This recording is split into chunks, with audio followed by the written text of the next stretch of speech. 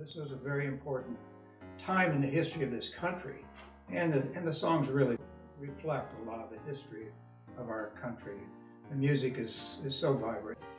We both grew up in that era, obviously, and it was just a very special time for me because I loved to sing, and my mother played piano, and I knew all the lyrics. I know all the lyrics for these wonderful songs. And I appreciate carrying on the tradition of the wonderful songwriters, singers, and composers who made this music.